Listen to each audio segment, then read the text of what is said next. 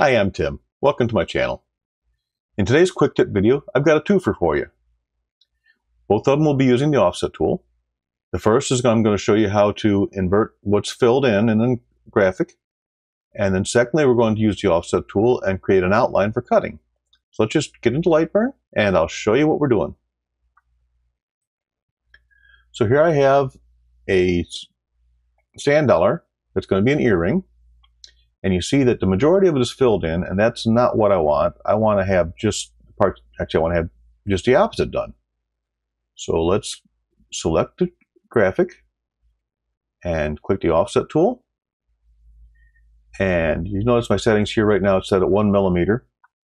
And I did an outward with a round and outer shapes only. That gives us one kind of look here. If I deselect outer shapes only, that gives us a different kind of look. See, that may be what you're wanting. You got to play with these settings and get.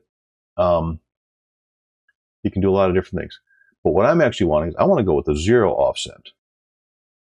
And now it's just as a single thin line around the out perimeter. I'm going to click OK. So you see how it changed what got filled in, what gets engraved.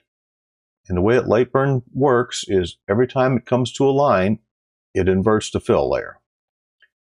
Well, if I was to do this again, it went back to the original because now there's 3 lines on the outside edge instead of 2. So it's filling, not filling, and filling all in the same physical space because they're basically on top of each other. But that brings us right to the next point is while I have this selected, I want to make sure that select resulting objects is there, and I'm going to click OK again. And now in this case, I'm going to go down and change that to a cut layer. So now if we zoom right in real close, you can see we've got 2 black lines on top of each other, and the offset tool is not perfect. It's something of, if it was just a straight square with square edges, or a perfect circle, it might be a little different. This is a kind of a free-form shape, so they don't work exactly perfect. But you see, if you look, and let me take out a fill, there's 3 lines there. We've done 3 layers, but the red layer is our cut layer that we want. Put that back into fill, bring that back into view. And now let's just go into our preview and see how this is going to cut out.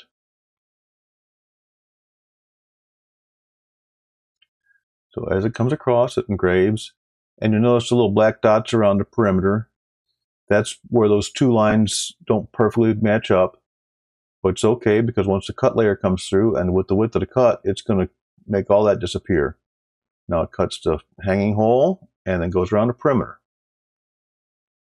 And there you have it. Just a couple of simple, quick tips for you.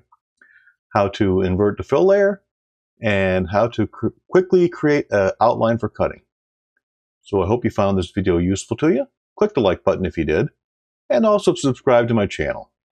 And finally, if you would do me a huge favor, down in the description are some Amazon affiliate links, including a general affiliate link. And if you click that link before you go shopping and purchase something, I'll get a little bit of commission off that, and it'll help me to continue to make the videos and to bring you lots of new content.